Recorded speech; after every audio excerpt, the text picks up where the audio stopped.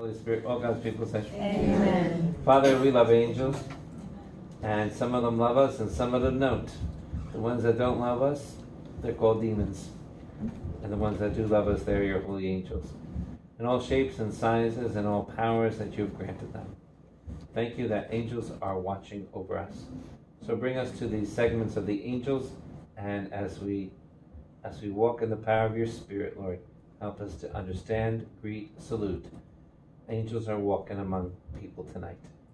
Glory to Father, And to the Son, and to the Holy Spirit, as it was in the beginning, is now, and shall be, world without end. Amen. in the name of the Father, Son, and Holy Spirit, all God's people say, Amen. All right, everybody with me?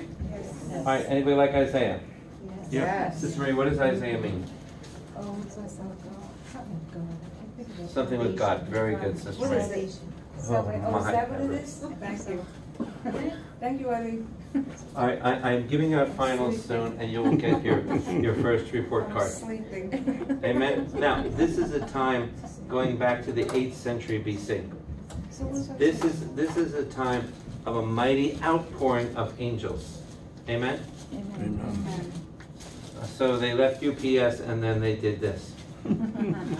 Now the angels came and they were going to, the reason why our army is so powerful, we're called under the Lord Sabaoth.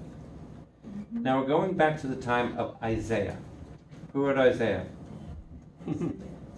Isaiah. You're very smart. Now, this is the 8th century BC. It's toward the end of the 8th century BC, around 720 BC. There's going to be an incident that happened in 721, 722. Does anybody remember that incident? In 721, 722 BC, which has never recovered since today, the Jewish people lost 9.5 tribes of Israel. They have never recovered till today. Still haven't recovered. There's two groups of Jews. What are they called? What are the two tribes? Judah and Benjamin. We call the Jews because of Judah. You got that? First used in the book of, what's the first book, sister? Esther. Very good. How many ever heard of Esther? They were called Jews for the first time. And sometimes Jews can be a derogatory term. And right now they're having they're walking through Jerusalem, the old city, in a parade to celebrate their war that they had in 1967. So it was called the 6 Days War. And when they had that war, which is really good to get into it right now, they had unbelievable supernatural help. They have 5 nations against them. They were outnumbered a gazillion to 1. And guess what? They won. When bombs were aimed at the direction, they blew away. When bombs were supposed to go off, they didn't go off. In fact, I was in Tel Aviv. Is Tel Aviv in the Bible, sister? Yes. There was a bomb that went through a building in Tel Aviv. It didn't blow up. And when they discovered it, the bomb was right on top of a Bible. Wow. They saw recently with bombs coming in, they saw them from the Gaza Strip and everything. Literally, people just saw them blowing out into the Mediterranean. Oh, wow. God has his hands on Israel. So now we're going to read a very important thing that happened in 7/20/21/22.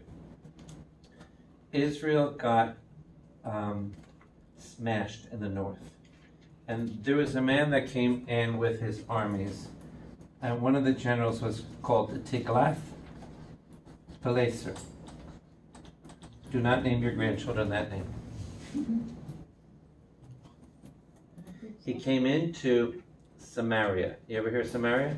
Yes. Anybody go to Ephraim in Israel? It was only a few yards away from you. Did you know that? In Samaria, what did Jesus do? In Samaria, Jesus says, will you marry me? She was working on husband number 6. How many know she's been around the block? Amen? Amen. So what happens is Samaria, well, some will say Samaria, the Japanese twang on it. Samaria got wiped out. So it's the capital of the north. Then there are only a few miles, and they proceeded to head toward Yerushalayim. And it didn't look good. When you look at your Bibles and you read the prophets, you always got to find out the prophet's name and then the king who's next to him. And all of a sudden, after all this came back into play, all of Jerusalem was surrounded by the enemy. How many know that's a dress rehearsal to what's going to be coming? In the dress rehearsal, there was a man called Sennacherib. Do not name your grandchildren that. And he was going to surround Jerusalem and take it over. This is what happened. Are you ready? You ready for the angels to come in? Mm-hmm. Now, you're going to read in history, if anybody got a computer on you, a very ridiculous account of it. Do it if you like history. Just do it what they said. It's so ridiculous what they say happened. And here's what the Bible says. Who are you going to go with? All right, very good. Now, everybody with me in chapter 36? Mm-hmm. We're going to go through this quickly, and so we get to the angels, so we get to the next section. Any questions? Verse 1. In the 14th year of King Hezekiah, Sennacherib, king of Assyria. Now, who are all the enemies of the Jews? Do everybody know all the enemies? What's the first enemy? Egypt. Very good. Who's the second one? The Assyrians, right. Oh, by the way, if anybody was in Jerusalem today, did I say today? Today. There was, how many ever been to the spot where Jesus said, "Thou art a rock, upon this rock I will build my church"? Have you been to that spot?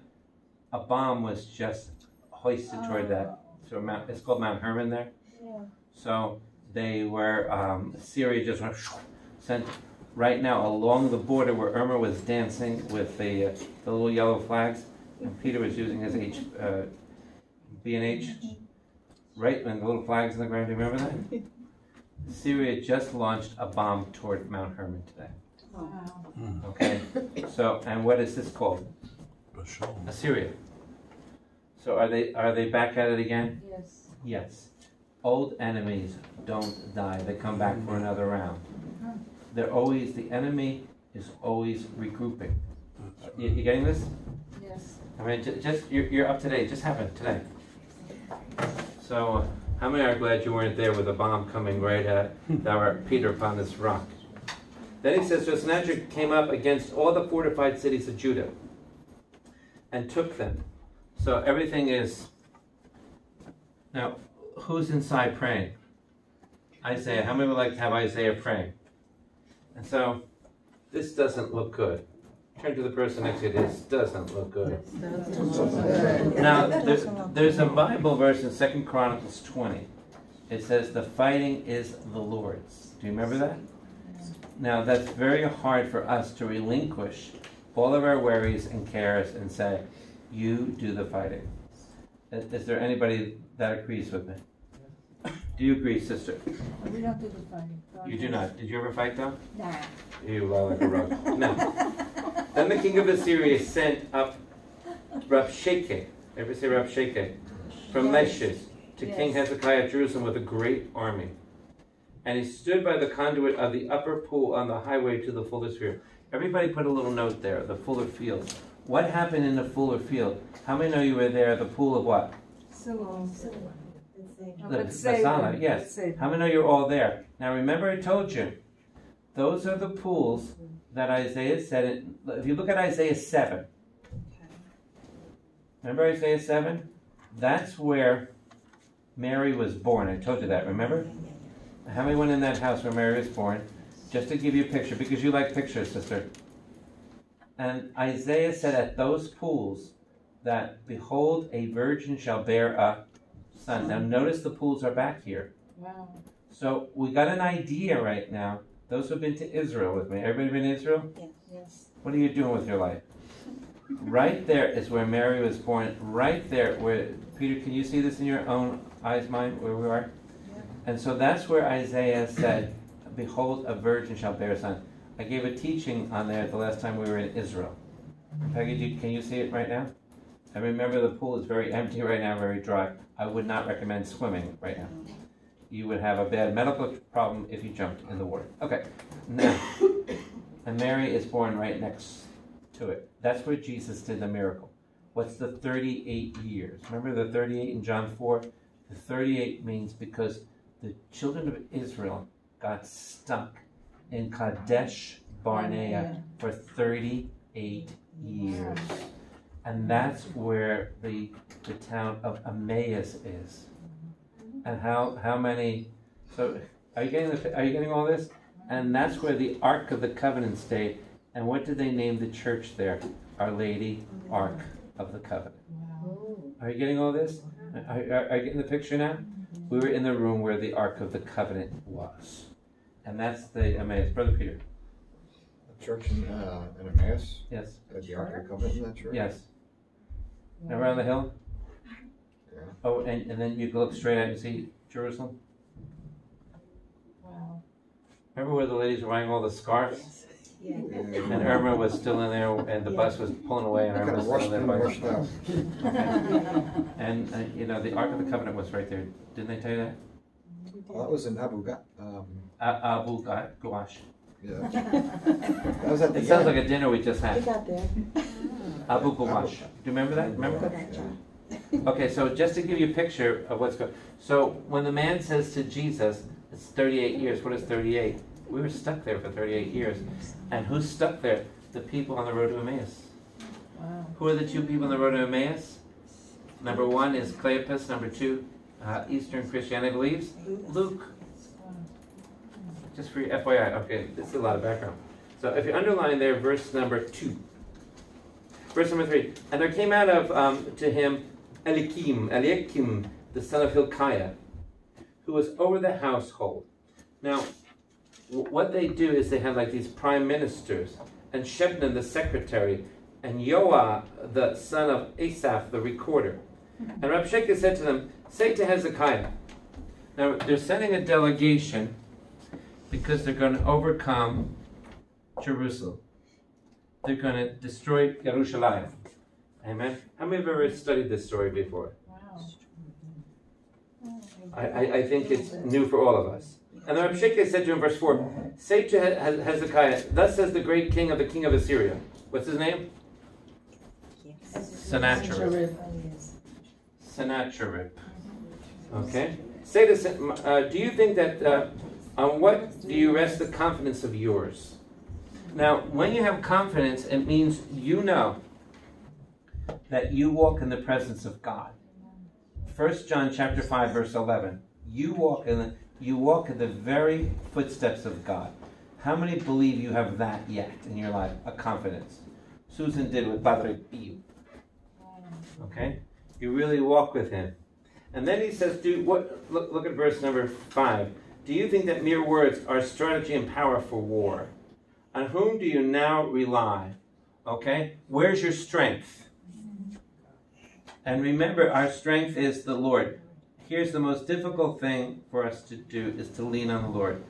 I want to take you through some sessions coming up too on getting rid of your personal stress. And that's, you're all looking at me, yeah, let's do it. And we'll have a Bible study on stress. How many would like to hear that? I can't wait to hear it myself. Okay, good stuff. So underline that, to rely.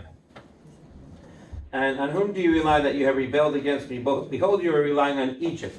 Now, who is their first one? Egypt. Now, what did God say when he conquers an area in your life? What does he say? Don't go back to it. And so what were the Jews doing all the time? Going back to it. Now, who's taking over where they are? Assyria. Who's the next one that's going to be coming in down the pike? You ever hear Babylon? The Babylonian exile. And so the Jews are always surrounded by an invading army. So when they're crying out for the Messiah, this is the time period that they get announced he's coming. And that's why Mary has to be born right next door. You getting all this? Yes. Boy, this is Wow. this is interesting. Such is Pharaoh, king of Egypt, to all who rely on him. Verse 7. But if you say to me, why rely on the Lord our God? Now, probably all of us have been through difficulty in saying, what use is it to rely on God? I prayed and nothing happened. How many have ever been there? I tried, but it didn't result in anything. Have you ever been there? Yes. You see, she Yes, prayed and no. she got healed. That's why she's back tonight. Amen. Amen? Amen. You're right about that. Amen? Amen? But if you say to me, we rely on the Lord our God, is he not whose high places and altars Hezekiah has removed, saying to Judah and to Jerusalem? Now, the Jewish people were not supposed to have high places. But guess what they did? They kind of copied it, and the name of the high places again would be called the Bamot. We get the word Bema. Now the Bema in your church today was the pulpit. Anybody see a Bema? Yes. And the Bemot is the high places. So they believed, if we're going to meet God, let's go to a high place. And some of you feel like you got to go to a high place to meet God. So what did they do in the time of Judges 7? They built a lot of deities and they worshiped them. So Gideon, his name in Hebrew means the champion, woke up one day, the angel, another angel story we got to look at, and it gives them a sledgehammer and says, knock down all the bimot. Knock down all the high places where people worship. There's a prophet called Zephaniah. And in chapter 1, he says, God, when is this all going to end? There's too many deities around here. And what did the people there do? They worshiped God during the day and worshiped the demons at night. So how many know you can't do that? Back with me to Isaiah 36. You shall worship before this altar. Come now, make a wager with my master, the king of Assyria. All right, now, where is the king of Assyria? Surrounding Jerusalem. How many people are surrounding Jerusalem at this moment? 138,000 soldiers. You got the picture? How many soldiers are in here? Very few. Just people with their B&H camera. That's all they got. And so they're surrounding here 138,000. How many think we need some divine help right about now? Okay, so now here they come in. Now this is kind of interesting, this dialogue. I kind of like this story. You shall worship before this altar, verse 8. Come now, make a wager with my master, the king of Assyria. I will give you 2,000 horses. Now horses mean what? Power. Power. How many think, when you're thinking of that times, it would be like, equivalent to all these guns. But horses is power. Remember Jesus, when he came into Jerusalem, he rode on a donkey express, Zechariah 9:9. If you are able to on your part, to set riders on them, can you give me 2,000 men who can sit on them? Now, what do you got inside here? You got inside here a world of religion. So do you see these guys with their big do-not hats and everything else and in the temple? Do you think they're ready to hit the horse? And go, do you think they're ready to do that? All right, so this is why this is a very amusing tale here. And that's why, I think we should, when I become Pope, I'm going to add a lot more to the lectionary. So Eileen can read it in her little book and say, what does that mean? How can you repulse a single captain among the least of my master's servants when you rely on Egypt for chariots and for horsemen? What happened in their history? What did Egypt do against Israel? What happened to the opening of the sea?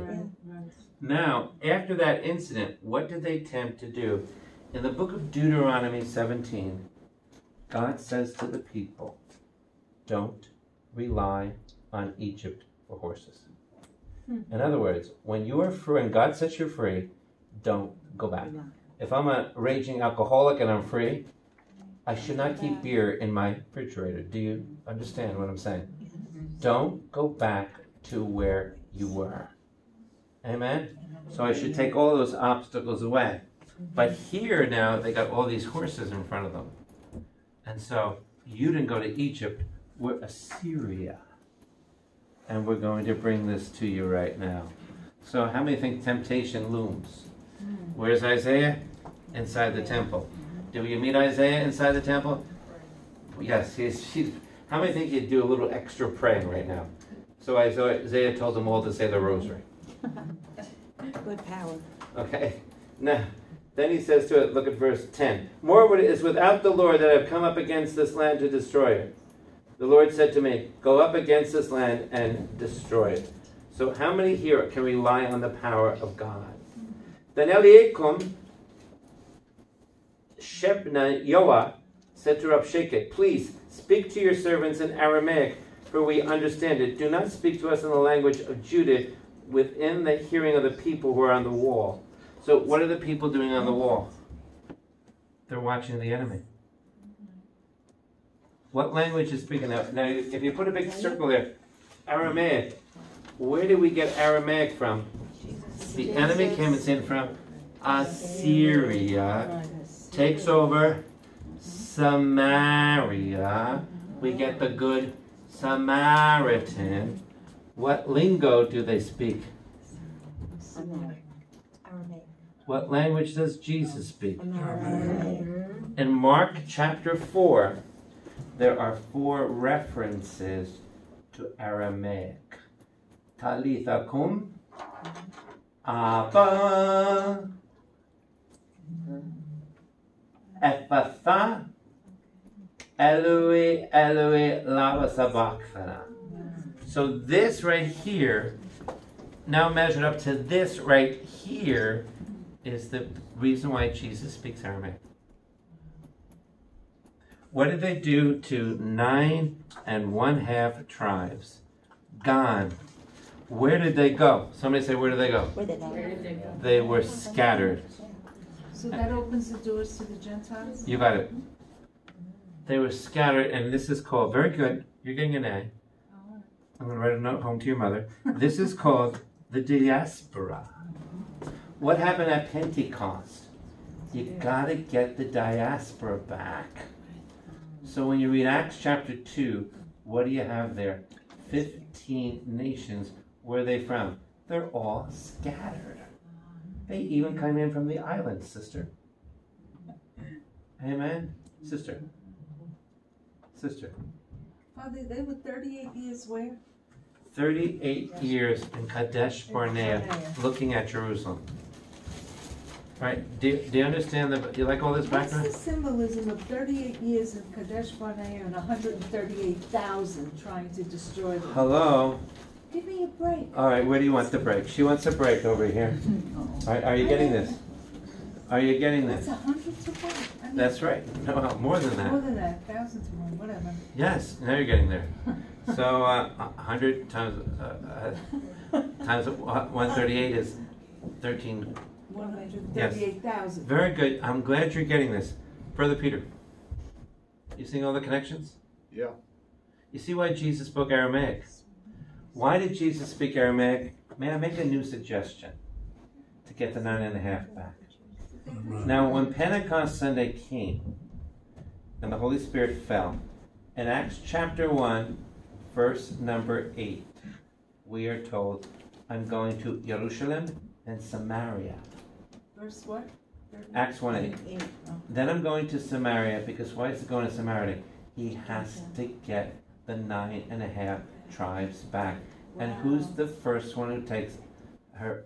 It's the Samaritan woman with 6 men. Can you imagine? Wow. She came in from Hollywood or Bollywood, whatever they're going to come in. All right. So they came in, and so that's why Jesus is after the woman, because in 2 Kings 17, how many deities did they worship? 5. That's the meaning of the 5 husbands. So if you read 2 Kings 17, you could read all the Samaritan woman's husband's names. Wow. Sister. Wow.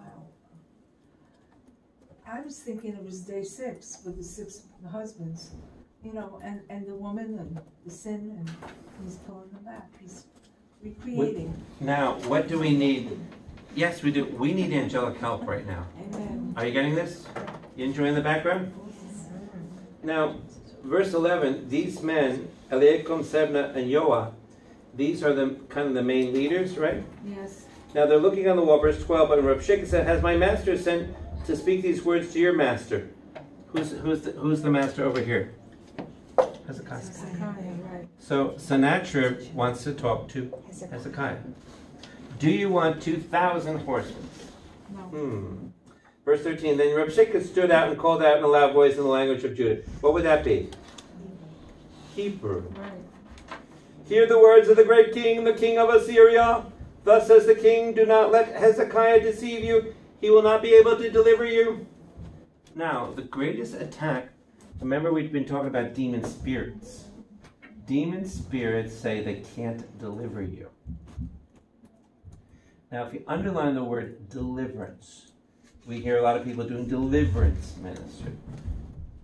I like that name, but I don't like it. Deliverance deals with outside forces. Salvation deals with inside help. So let me ask us a question. As you would say, I'm under attack. Oh, welcome to life, sister. You're 75 and you're going to keep on I am going. not 75. And larynx keeps going and everything else. So now, Oh, look at me older than I am. well, the gray is showing now. It's not. And It's covered. so what happens then is deliverance is here. Your gray is showing. No, this is, wait, no, this is always, Oh, that's wisdom. salvation is here. So are you delivered or are you saved? Today I was in a funeral parlor, one guy says, Father Abel! I said, whoa! And the deceased died at 45. Oh, And they had a flowered arrangement like this. I said, could you tell me what that means? Because he couldn't answer it in his last months of life. So he'd always go. So at the end, I said, everybody, let's do the symbol. So everybody in the funeral parlor went. Okay. These are the things you never forget awake from, you know? And so the guy in the back says, that's Father Bill. And he says, because of him, I got delivered. Amen. awesome. Praise God. Yes. And you know what his name was? Brother Peter. And you know what he says? And he says, you always called me Brother Peter. Brother Peter. All right, now, so, can the enemy deliver you? Can your force deliver? Now, what are we going through in everything in life is a deliverance. But you need salvation. Salvation belongs to our God. Revelation chapter 12, verse 11 and 12. Are you getting this? Is this good stuff? Yes. All right. I don't know if we'll get off this. Now, underline verse 14. Do not let Hezekiah make you rely on the Lord. Now, if I say to you, and you're having problems, let's rely on the Lord. And people that are unbelievers, the Lord. Can you just see them now? The Lord. So here we are. They're lined up. They're watching the whole city being surrounded. Sennacherib wants to talk. So this little delegation is going for it. Speaking Hebrew because these guys on the wall don't understand Aramaic, because Aramaic just happened a little while ago. And now this is why Jesus speaks it. And when Jesus, by the way, just for your FYI, when our blessed Lord walked the earth, he spoke cosmopolitan. What does that mean? A little bit of this and a little bit of this. Like, how many ever went to Italy? You speak a little bit of this, you go tuta tuta tuta, and then you go stop your jeep, and you just combine everything. Amen. Okay, so it's kind of a cosmopolitan. Sounds like a magazine, doesn't it? Yes. Underline that. The Lord will surely deliver us. This city will not be given into the hand of the king of Assyria. Okay, now, what are the odds? 138,000. Right. It doesn't look good. Now, do not listen to Hezekiah, for thus says the king of Assyria, make your peace with me. Come out wherever you are. Then every one of you will eat of his own vine. Everybody underline that. Oh, wow. Somebody say, wow. Wow. Now, what does it mean to eat of your own vine? What did Jesus do? I am the vine. Now watch this. You're getting it, sister. You are the branches. You're getting it again. But it doesn't mean that. I like it. That's another time. You're good, but it doesn't mean that. All right, go ahead. All right, now, when he says the vine there, you've got to sit under your vine, because the vine is the whole idea of waiting for Messiah. Now, interestingly, how many know you're getting good stuff? Interestingly, right now, there's another man walking around at this time. His name is Micah. In chapter 4, verse 4, he says, you're sitting under your vine. What does it mean to sit under the vine? It means I can be at peace thinking about God. And when I'm at peace sitting about God, I have my Torah open. And when I read my Torah, I find Messiah is coming. Now, when you walk the path to Cana, and Deacon's going to have the door open for me next time I go by, there's a little tiny path going into Cana. And there's a little tiny house right there. And my B&H camera took the picture. I'll show them to you tonight in Duncan. Now, as Jesus is walking and they're going by, he stops over here in John 1 and he says to Nathaniel Bartholomew, you know what? Jesus says, this is loose Greek, I see you sitting under a vine. And when you're sitting under the vine, because you're waiting for me. And all of a sudden, he's reading the Torah. He's reading the passage where Jesus is going to come. And there he is. I guess that's confirmed. And then what happens is he gets up and they all walk to the wedding feast of Cana. And who was in the crowd? Mama Mary. And so they're walking together in the crowd going to the wedding feast of Cana. Because the wedding feast took 8 days. And so when you get to John chapter 2, what day are they on? They're ready for the multiplication of the wine. Now, it's not that the best is served last. It's the best is to give out the greatest, because the last shall be first. And the best is the quality that God has for you, which is ever ending. So now, what's the vine?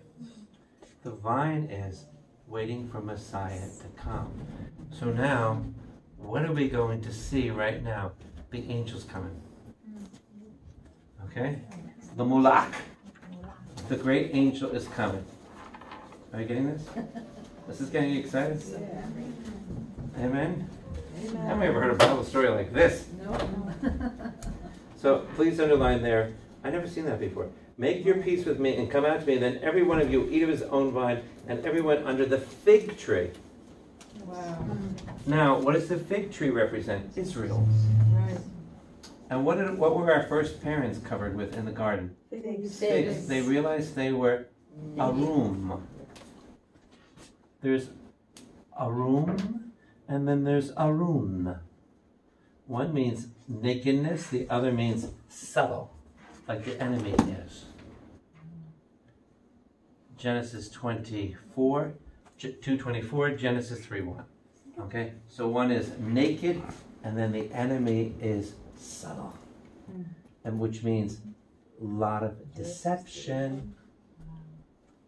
How many of the enemy loves to deceive us? Oh, yes. How many have ever been deceived before? Everybody shake your head, yes. So now, we got a lot of information here, huh? This is a lot to take in. Even Sister Marie has to do a little Then he says, then every one of you will eat of his own vine, every one of you drink the water of his own cistern. Now, what does it mean to drink your own water? Literally, it means to drink your own water. But it means that when God comes, he fills you with life. In the prophet Jeremiah chapter 2, when people disobeyed God, their cisterns ran dry. Now, what's underneath Jerusalem right now? The river. Who built the river? Who built the one under it? Hezekiah. Now, what's going on in Jerusalem? It's the middle of nowhere. So now, you're going to be under your vine, under your fig tree. Where did Jesus encounter the fig tree that he said, cursed be you? In Bethphage, when he picked up the donkey. And some of you seen Bethphage for the first time ever. And my B&H camera was flicking all over the place. B&H was showing everything. When Jesus started walking along there, that's the spot he saw the fig tree and said, cursed her. It's the very spot that the Jews on the Sabbath day could not walk beyond that. So when Jesus is coming in, you like all this stuff, sister. There was in Acts 1, when the Sabbath came, you could only go so far and you walk. Guess what spot you could walk to? Only to the fig tree. And what did Jesus do when he's coming on Donkey Express? Cursed are you, you fig tree! Because it represented Israel. And it represented the hardness of religion. Sister. Okay, that's awesome. Wow. Go ahead. Are you getting this? Yeah. Now, he says to us there, beware of Hezekiah, verse 17. And I come and take you away in your land like your own land, a land of grain and wine, a land of bread and vineyards. Beware lest Hezekiah mislead you by saying the Lord will deliver us. What is he saying? Listen, people, I'm your deliverer. Don't listen to somebody who believes in God. Don't listen to somebody who's going to pump a Bible in front of you.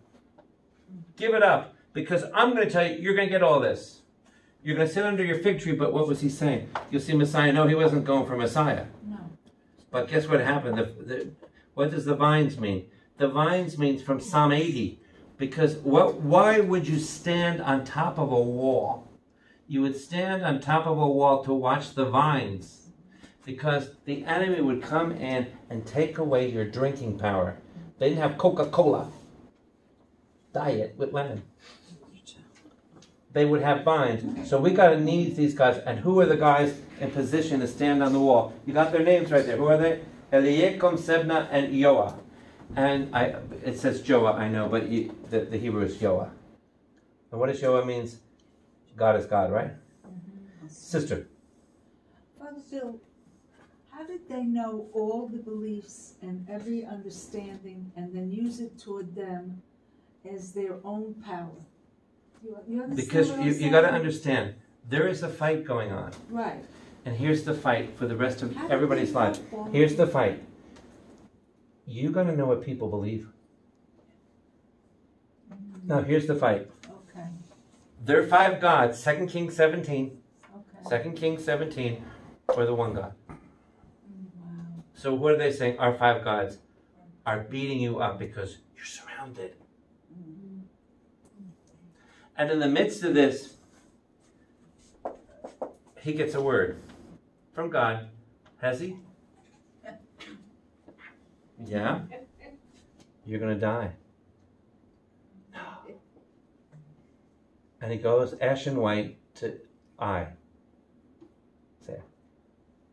And says, I don't want to die. Pray to God. And then what happens? The shadows go back, 15? You get 15 more years. Wow. You ready to go on? Is this good? Good. Has any of the gods of the nations delivered this land out of the hand of the king of Assyria? Now remember, everything you go through is the gods versus God. The people that you talk to, they have other gods. Did you know that yet? It's their gods versus God. I have a Hindu pharmacist. He brings up Jesus. I say, the way, truth, and life. He says, how about mine? I said, they're not gods. They're false gods. I said, they are darkness. He still likes me. And he gives me a discount on my blood pressure. So I said, they're not gods. I said, it's only Jesus. He says, how do you know that? I said, the Word of God says so. He said, not some other book. And he looks at me. So I'm always battling the gods, amen? Amen. Even if you have a daughter called Melissa, you're always battling the gods. Amen? Are you getting this? So what did he have to know? He has to know their name of the gods. And what did he just do? Why does he think now? Because they just took over Samaria or Samaria, the Japanese flavor. So if I just took over and defeated your God, I got to know something about that. Remember that 9.5 tribes are gone. They have never returned to this very day. And how are they going to return? Romans 9. They're going to return when the gospel is preached to every nation. Right now in France, the Jews are being warned, get out of France as soon as possible. Wow. And if you were following the news today, yesterday, they're telling Jews, stop wearing your, it's called kippah. Yeah. Stop wearing your kippah in public. Oh, good. Today, somebody just went up to somebody's back of the head and went, wham! Today, Oh, in no. Germany. So, the handwriting is on the wall in Germany. Get out of Germany. Again. Get out of France. Again. Because it's all building up the same exact way. The same thing that happened before Hitler came in. It's the same thing happening again right now. So the Jews are getting a warning. Get out. Amen? But why they are being... Because the world hates Jews. Right. Because Deuteronomy 7 says they're so peculiar. And when you look at them, they say, these people are nuts. Look how they dress. And the curls over their head. Amen? Has any of the gods, underline that verse number 18, the nations deliver this hand of the God of... Where are the gods of Hamath and Arpad? Where are the gods of Savar? Underline that. Those are the gods of the Samaritan woman. Right. Oh, wow. See them right there? When Jesus says you have 5, there's the 5. You see them all popping in? Where are all these deities? And they delivered Samaria out of my hand? Who among all the gods of these countries have delivered their countries out of my hand? What is he saying? I'm powerful. Then he says that the Lord should deliver Jerusalem out of my hand. You are surrounded. It doesn't look good. All right, you ready for the angels to come in? Yes. But they were silent. Look at verse 21. And he answered them, not a word, for the king's command was, do not answer him. Then Eliakim, the son of Hilkiah, who was over the household, Shebna, the secretary, Yoah, the son of Asaph, the recorder, came to Hezekiah with their clothes torn. What does it mean? He's right. And so what did they do? Went like this. What does that mean? We're powerless. Somebody help us. Angels. Angels. Okay. So this is getting really scary now. I don't know what to tell you. Are you getting this? Yeah. Then Hezekiah heard it. He tore his clothes, chapter 37, verse 1, covered himself with sackcloth. We better repent. Help, help, help, help. And he sent Eliakim, who was over the household, and Shebna, the secretary, and all the senior priests. And by the way, you should also put in there Isaiah 22, because that's where the church gets the belief, thou art Peter, upon this rock I'll build my church. And these guys were involved in it, by the way. Then they said to him, are you with me? To the prophet Isaiah, the son of Amoz, she was from Middletown, but this is another one. Isaiah, thus says Isaiah, they said to him, this is the day of distress. That's why I should do a lot of teaching on distress. Of rebuke, of disgrace. Children have come forth to birth and no strength to bring them forth. The woman didn't want to push them out. How many know back then they would say, push, honey, push. And the women said, why should I push them out when they're going to face all this? What did Jesus warn us on the last days about the babes? He says you better not be pregnant in those days. It's going to be that bad that you have no life. My great niece's godfather, we were just talking after I beautifully baptized her. And we both agreed, and I'm saying, yeah. I said, and he said, I don't think she'll ever be a grandmother. Because we're going to be seeing Christ soon. This world is nuts. Just a unbiased remark. And then he says there, we're going to underline there the day of distress. Children have come forth, no strength to let them out, right? Yeah. Verse 4. It may be that the Lord your God heard the words of Rabshakeh, whom his master, the king of Assyria, has sent to mock the living God. Galatians 6 says, there's no mocking of God. And will rebuke the words which the Lord your God has heard. Therefore lift up the prayer. All right, now, who do you got to pray for? This is it. Who are we praying for? The remnant. How do you say the remnant? The few. How do you say the few? Remember we gave you that word 100 times. The sharif. The sharif. We got to pray for the sharif. This is really scary. When the servants of Hezekiah came, verse 5, to Isaiah, Isaiah, say to your master, thus says the Lord, yes, do not be afraid because of the words you have heard. Now, here's what you got to do. How many believe in God on a good day? Anybody here? Here's an object lesson. Don't ever let a non-believer's words rattle you. Right. Have they ever done that before? Yes. You have God. Every time you let a non-believer's words rattle you, you have listened to the devil. Anybody been there before? You listen to a non-believer's words rattle you? So don't listen to those phone calls. If you don't give me your social security number tonight,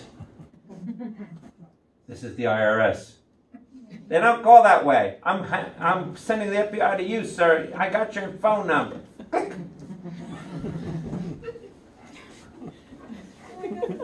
All right, everybody got that object lesson? Yes. I mean, never. Turn to the person next to you and say, never means never. Never means never. You've ever been rattled? Yes. I underline there verse. Do not be afraid, because of the words you have heard, which the servants of the king of Assyria have reviled me. Behold, I will put a spirit in him so that he will hear a rumor and return to his own land. God says through the prophet Isaiah. Now, we're used to Isaiah prophecies, but God says, I am going to deal with humanity's deception upon you. Now, in the last hour, 2 Thessalonians 2, there's going to be such a spirit of deception of the people of God. They're going to believe the deception. I believe one of the greatest frights that you could ever have in these days that are coming ahead is people are going to be deluded and live under the delusions and the fears. Amen? Yeah. You know, I think we should be praying a little bit because our midsection of the country is being destroyed. Yes. Yes. Look up, yes. And not one bishop has said anything yet. No. And people are losing their homes, their livelihood, and bugs and diseases and snakes and everything else. Are you getting this? Yes. Behold, underline there. So how do I say spirit? Sister Marie. I will put a ruah in them. Right. I will send such a spirit upon them. That's right. I will send such a spirit upon them, they cannot deal with the spirit that I will send. Now, what happened in Egypt when they're coming through the Yom Suf? The same thing. Okay, good stuff? And return to his own land. So where they got to go back after this? Now, are you ready? We'll do Hezekiah's prayer, and then we're going to flip to the end of the story. Amen? Okay. Is this good or what? Wow. You ever hear this story, sister? No. What have you been doing? Looking at my Larry for your whole life? What are you doing? Good. And then I will make him fall by the sword in his own land. Right. So what's going to happen to Assyria? Here comes, put a little note in there, the prophecy of the fall. Every time they come against a believer and say words against you, they're prophesying their own fall. Remember what the Bible says is Don't let anybody set a trap for you to fall in. When they set up a trap, they fall into themselves. All right, now, here's what I want us to do for the rest of our lives. I'm giving this homework. When somebody speaks to you, consider the source of who they are. Only listen to born again, Bible believing, evangelical, spirit filled, New Testament, Catholic, Christian, Church, and 11. Listen to people who love the Lord. Amen. Amen. Amen. They didn't know this, but Deacon Tim is going to be the new star in the new Moses movie. They want him to go and say, "Let my people go." And all of Israel is going to split in half. Wait till you see this. I'm sorry, I shouldn't have told you the secret. Anyway. Verse 8, Then Rabshakeh returned and found the king of Assyria fighting against Libnah, for he heard that the king had left Lachish. So all of a sudden, he's coming in and war's breaking out around him. Amen? Yeah. Now the king heard concerning Tirhakah, king of Ethiopia. So, I mean, all these things that Isaiah is saying, confusion's coming in. He was set out to fight against you. When he heard it, he sent messengers to Hezekiah. Thus as you speak, the king of Judah, do not let your God on whom you rely deceive you by promising Jerusalem will not be given into the hand of the king of Assyria. You are going to lose Jerusalem. You believe in an invisible God. I believe in all these gods. You just had them circled there. The Samaritan woman doll, remember her? Yeah. She had them. This is why they speak Aramaic. Now, you are going to lose Jerusalem because you believe in some invisible God. He's invisible. Who the heck can see him? Meanwhile, all around him, all these little wars are breaking out, right? Yes. To turn his attention. And he says, we're coming in, we're going to get you. But you better rely on us, and you better surrender and take in our gods. Yeah. So how many think there's a lot of delusion going on there? Yeah. And right now, your families are filled with delusion. And they think you're delusionary because you say, I love the Lord. Amen? Amen. Amen. Now, look at, have the gods... Now, underline this, verse 11. But you have heard that the king of Assyria had done all to the lands, by destroying them utterly. Oh, he's powerful, and shall you be delivered? Your God doesn't work. Forget about him.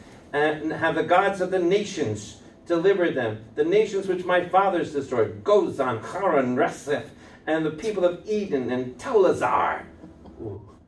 We got strength here. Where is the king of Hamath, the king of Arpad? The Saraphaim, the king of Hena, the king of Eva. You know why I'm laughing? Because you don't know if I'm pronouncing them right either. No, we don't know. Amen? So we got the power. We got the power. Amen? And now we're ready to go to... And then Hezekiah says, guys, we're in trouble right now. We think we better pray. Okay, let's pray. Hezekiah received a letter from the hand of the messengers and read it. And Hezekiah went up to the house of the Lord. What's the house of the Lord? Everybody circle that and say what? The temple. Everybody see the temple? The Bayit. And he spread it before the Lord. You know what I love doing? Spreading things before the Lord. Who's the first spreader before the Lord? Probably a man named Gideon in the fleece. In Judges 6, Judges 7, Judges 8. Spread things before the Lord. You got a bill? Say, Lord, pay it. Amen. Spread things before the Lord. So Hezekiah is a good prayer warrior there. And then watch this. Watch. And then we're going to jump to. In a minute, we're going to jump to the. We're going to jump to the angels. Hezekiah received the letter. Look at verse 15. Pray to the Lord, O Lord of hosts, Sabaoth. Help! I told you that's my favorite prayer. God of Israel, who are enthroned above the cherubim. Now, everybody underline that. Mercy. Amen.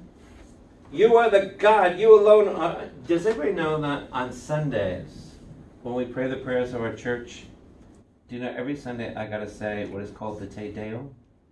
Does everybody know what that prayer is? Well, what are you doing with your life? Getting sick?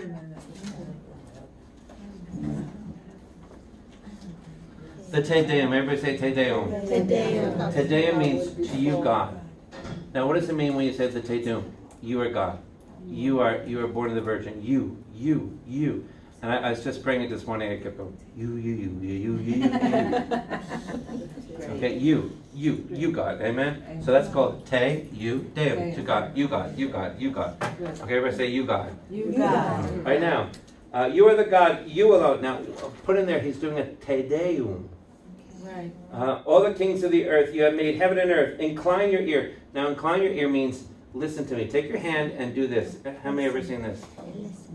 Incline your ear. You got to bend it in, right? And so he's saying, okay, God, let's do this prayer. Hear all the words of the Sennacherib who has been mocking you. God, you're being mocked. Of a truth, O Lord, the kings of Assyria have laid waste all the nations in the land. They did a pretty good job. We're all knocked out right about now.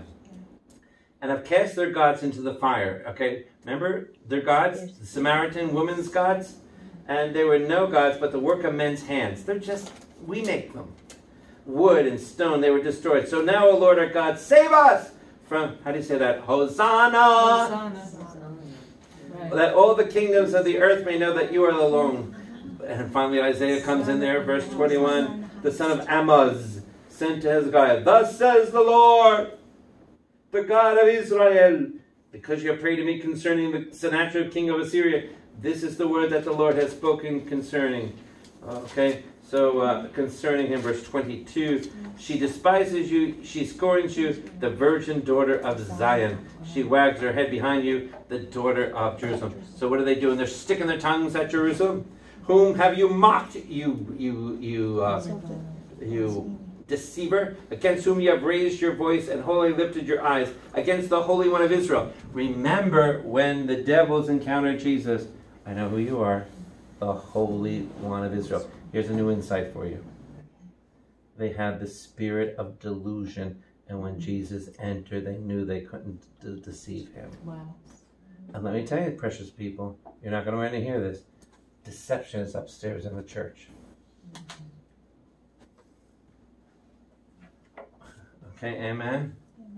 Watch out for the deception. Do I hear amen? Amen. But your servants, you have mocked the Lord, verse 24. You have said, with my chariots I have gone up to the heights of the mountains, to the far recesses of Lebanon. There's a Lebanon one.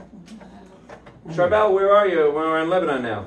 I felled its tallest trees, its choicest cypress. I came to its remotest height. I dug wells, drank water, and I dried up the sole of my foot, all the streams of Egypt. Okay, that's the prayer. Now let's go to the angel as we begin to wrap up here. Our time is up. What? Almost. Wow. You ready to go to the angel? Yes. So they're calling out. Isaiah, let's follow what just happened. Hezekiah prays. He takes on the threat of the people. Now, remember I told you 1,000,000 times about the threat. Don't ever let anybody threaten you. Take Acts 4:29. Acts 4:29 is the prayer when you feel threatened by somebody. Or an activity.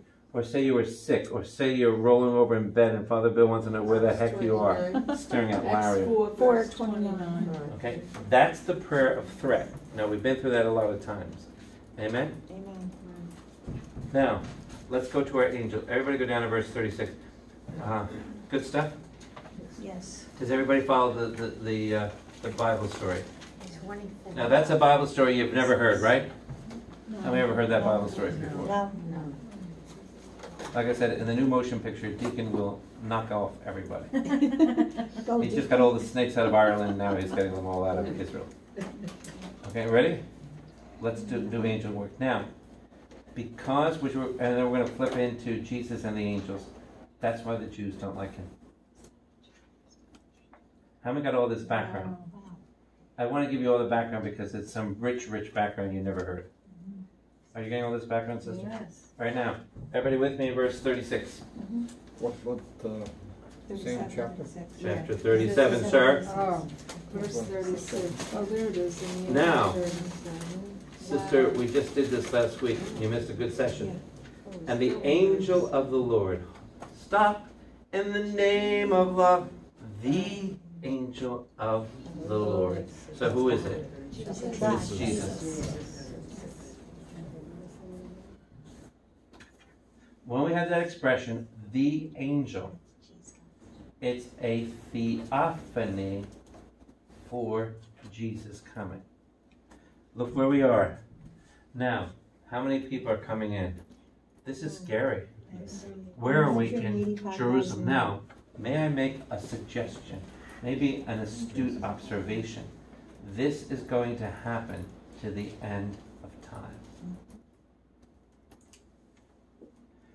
This past week on the Temple Mount, because of the 6-day war and everything, there were 260,000 Muslims on that top. Wow. Peter could not get up there. They would not let him on with his B&H special. Unless he had a sheik or a shake or a shook. I remember where we stood for the presentation and everything else. Okay? Yeah, I need to take you back up there to show you a few more things. And we will someday. Now, are you getting this? Mm-hmm. Is it good? Yes. So now put it there. We just did last week, the angel of the Lord. Do you remember that, sir? Okay. The angel of the Lord went forth and slew 185,000 in the camp. You know what that is, your sister? Sister, tell me. What? The hand of God. You got it. Now, What? 185,000. So here comes now. Here's the most ridiculous thing I've ever heard. This actually really happened. Read tonight online or whatever what history says. You know what history says? It was the bubonic plague. I said, you got to be kidding. I mean, that's a lot of rats. Can you imagine for 185,000 guys surrounding this, and all of a sudden all the rats came out? I mean, and also all the rats had to be synchronized bites. So you have 185,000 rats, and the Lord had to say, bite them all together, go. Then they dropped it. I don't believe it happened like that. No. But read history. Read history. And I for my whole life, I always forgot to look it up. And that was the answer I got, the bubonic plague. I said, you got to be kidding. I have never in my life heard that Israel had the bubonic plague. Read it if you want to laugh. Read see how much, everybody got your research paper, your homework for next week? All right, now, you ready to go on? So everybody circle that. The angel of the Lord went forth, slew 185,000 in the camp of the Assyrians. And when men arose early in the morning, behold, they were all dead bodies. So here's Hezi and Izzy, Isaiah and Hezekiah. The guys on the wall, they woke up in the morning, 185,000 people are dead. Sister Marie. His own sons killed him then. Yep. Then, part 2. I'm blown away. Part 2, verse 37. Then Sennacherib, king of Assyria, departed and went and dwelt in Nineveh. All right, anybody ever heard of Nineveh before? Yes. Okay, that's Jonah. Now, by the way, just for your FYI, can I tell you where Nineveh is? How many, have anybody been following the news? You ever watch it? The word is, you'll probably remember this as soon as I say it. How do you say Nineveh today? Aleppo. And right now the Iraqis are trying to rebuild the tomb of Jonah that was buried there. Because when ISIS went in, they smashed all hopes, and when they found out Jonah the prophet was there, so they're trying to reconstruct and build again where Jonah the prophet was. And maybe one day it'll be really safe. We can take a tour there. Okay, are you getting this? Yes. So now what happens to old Sennacherib, baby? Sennacherib, king of Assyria, departed, went home and dwelt in Nineveh. And as he was worshipping in the house of Nisroch, his god, Adremelech and Sharezer, I mean, they had to talk to each other, you know? And Sharezer, his son, slew him with the sword, escaped in the land of Ararat. What happened in Ararat? It was where the Ark of the Covenant, where the boat was. How many remember Noah and the boat? Wow. That's not And Esarhaddon, his son, reigned in his stead. So they killed him. Because why? He was mocking God. 185,000 troops are dead. And so put in there Jesus. So here comes the angels. Now, we just got about 5 minutes. I want to introduce us to, I had to get that angel story and I thought it was really good. Do you think it was good? Yes. It was awesome. Did you like that? Yes. Did you ever study that before? No. No, we That was haven't, have we? awesome fun. You know, I don't think ever in my life really I That studied. was just incredible. All right, now I want to share with you Jesus and his angels. Okay, now, when we do the angel of the Lord, I want to give you 7 things where the angels were around Jesus, and then why are the angels so involved, okay? Now, first I want us to go to, in these next 5 minutes, I want you to go to 1 Peter 1:12. Was that good, sister?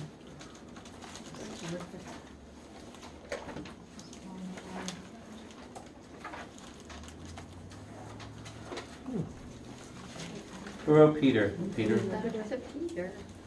Peter, there's another Peter feast today. He was called Peter the Exorcist. He was killed in the early 300s. He's in the first Eucharistic prayer next to Marcellinus. Marcellinus and Peter. He was called Peter the Exorcist. So Peter's, one of your sainted names is an exorcist. Was he a bishop? No. Okay, everybody with me in Peter 1:12? Yes. We're going to go through the 7 things that happened with Jesus and angels. We'll start and then we will continue. Amen? Amen. Is this good? Yes. Are you learning anything new? I want you to get fresh manna. You know, I've been doing with Sister Marie with this for over 30 years. Amen. Do you know we have never repeated one Bible study? Nothing. Never. This was incredible. This was beyond belief. And As by the the way, rabbi would say. this is beyond belief. By the way, nobody really studies this one. No. Everybody with me in 1 Peter 1:12? Mm-hmm. Now, go with me to, everybody there? Yes. All right, we're looking for angels. We're going to look at the life of Jesus now, and we're going to see the angels that surrounded him. Now, this is mind-boggling. The angels are higher than us. But when we live a life in the Holy Spirit, they are blown away. I was using a Sister Mariaism. Because they go nuts when they watch us receive the Eucharist. They go nuts. Because they realize that's Jesus who they worshipped in eternity past. And the way we receive in our culottes. Yeah, right. Amen. And I still saw them today. The claw. The claw nose. They should do a new Marvel movie, The Claw. Oh, gosh. And have them go to all the churches. The Claw. Verse 12. It was revealed to them, the prophets. They were not serving yet themselves, but you. I ran a line, but you there. The prophets saw down through the corridor of time and says, we got to tell you something. And do you know people who lived before us and knew we would come after tried to communicate with us? They tried to tell us something was coming. So what did they do? They put it in their little proverbial bottle and sent it across the seas of time, hoping that somebody would pick it up and tell the rest of the world what's coming. And most people upstairs have not picked it up yet. And now you're picking it up, okay? Here's what they want to tell you. It was revealed in that, not serving themselves but you, in the things which have been announced to you by those who preach the good news. And I say good news, evangelium. That the Holy Spirit sent from heaven things into which angels long to look. We're going to follow now the 7 things that angels long to look. They had to be there because they were staring at this. Are you ready to go through this? Okay, is this good stuff? Yes. Yeah. So I'm giving you 7 things that the angels longed to look at. And when they saw it, they just went, whoa. And when we look at it, we go, oh. Not judging, just observing us. Amen? Amen. Are you ready? I'll give you the first one. You want one? Is this good? Yes. All right. Now, when the angel of the Lord came, the first one is this. And I'll give you all the scripture on it, and then we can read. Then there are 7 things. This is so good. I don't know how you're going to sleep. I don't know how you're going to sleep at Route 17 tomorrow. Just give us all 7. Number 1. Numero uno. Okay. The incarnation. Are they there? Yes. What did they do? They pronounced it and got super excited. And what were they doing? They 6 months before this happened, right? What Gabriel was dispatched. Came to Elisheva, Elizabeth. Right. Something had to be announced. Tell the world he's coming! And it had to be angels. Now, who got an angel visit? 1, Mary. Yes. 2, Joseph. Right. 3, the shepherds. Wow. And I got to do this for you soon. Dreams with Joseph. How many would like to go into the dreams of Joseph? Yes. Yes. Yes. Into deep mysticism in this Holy Yes. Spirit. Would you like that special study? Yes. I got so much. Wow. Sister Marie gives me topics and she tells me to do them all. Amen? Amen. So those are the 3 that get hit. Mary, Joseph, and the Shepherds. shepherds. Are you getting this? Yes. Then all of a sudden, Joseph was in inner turmoil, Matthew 1:20. He was the first person that gave the whole world the name Jesus. Matthew 1:21. Who told him that? The angels. Angels warned him, Matthew 2 and 13. You remember that? Yes. And then, years later, that Joseph got a return visit from the angel in Egypt. Which one was that? What was the verse? Matthew 2:13, Oh. Matthew chapter 2, he gets a return visit from the angel. Now, you ready for this? When that angel came to him in Egypt, what did the Jews have leading them out of Egypt? Remember I told you, Exodus 23 is the first time we have guardian angels leading us out. What did Joseph have? Guardian angel leading Mary, Jesus. They were leading them out. Yes. Right. The same thing. Good stuff? Good stuff. You ready? You want another one? Yes. Right, Larry's not here yet. Now, there's another angel that makes an appearance. Number 2, the temptation. Now, first we have the devil, who was an angel, of course. He tempted Jesus 3 times. Remember? The world, the flesh, and the devil, remember? Right. But I don't want to talk about him. I want to kick him in the teeth and smack him Yes. in Christian life. Of course. Now, I want you to go to a verse that is going to, when I tell you what the Greek means, it's going to blow your mind. Turn to the person next to you and say, get ready for this. Get ready for this. Get ready. This is so incredible what the Greek means. Okay. I'm ready to do the happy dance for UPS. Now, are you ready for this? Yes. Doing it now. Now, I want to show you two. I want to show you 2 Bible verses about Jesus and angels. Everybody, get out your swords. You got your sword ready? Go to Mark 1:13. Mark? 1:13. I'm gonna like studying the Bible with little points we've missed along the way. Yes. Everybody, if you're there, say Amen. Amen. You're there already, sister? Yes. All right, everybody, Mark 1. It was in the Go to verse wilderness. 13. We're still under 1, under the first, or is this? 1:13. This is the second one? This is Yes, temptation. second one. Oh, This is number 2. And he was in the wilderness 40 days tempted by Satan. and he was with the wild beasts. That's a whole preaching right there. God bless you. Now, angels ministered to him. All right, now, everybody see that there? Yes. The angels came to Jesus. And now, may I suggest they're going to minister to us? Here's what the Greek means. This is really good. Turn to person, that's really good. It's really good. Are you getting this, sister?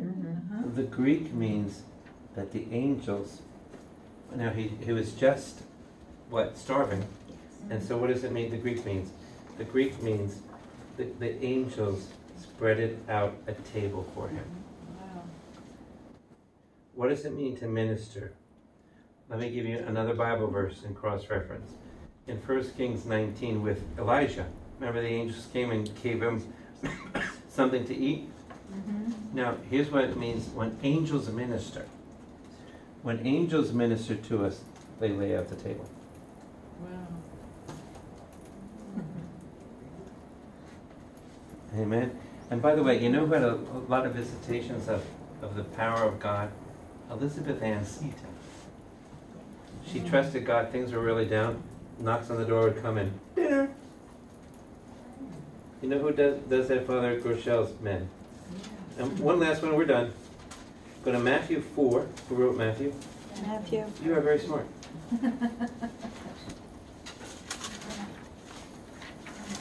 Matthew 4:11. What's the definition of this? Matthew 4:11. Now, This is still temptation? yes. Oh, Now okay. this is, please note, this is after the temptation.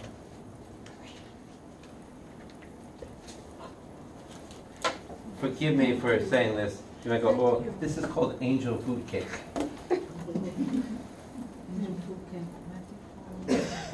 Now, are you verse 11 there? 4:11? Yes. Look at verse 11.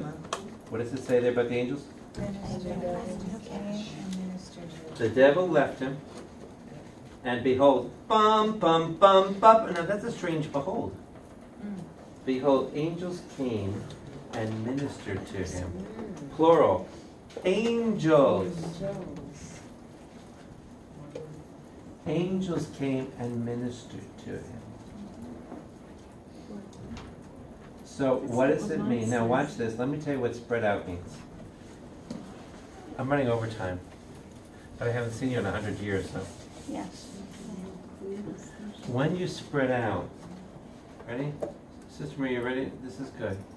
When you spread out, Psalm 97 says, to spread out means to put things right in front of your enemies. Now, in these days we live in, there's going to be a banquet for all of us in the midst of our enemies. Psalm 23. Yes, also Psalm 23. So spread out, minister,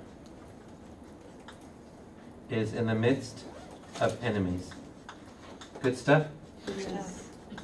Who just left him? Satan. And then the angel comes. And now when the angels come, they're going to set up our banqueting table in the midst of our enemies. Because God's people are being delivered and saved. Heavenly Father, we ask your blessings upon us, and we thank you for thy word and the angels. We thank you that along the study just to get to one angel story in the Old Testament, but the background was worth it. And thank you, Lord, for these angels. And we'll continue next week. You're going to have your mind blown because the angels that are around Jesus. Then I'm going to be more specific. The angels around you. In Jesus' name we give thanks. Amen. Amen.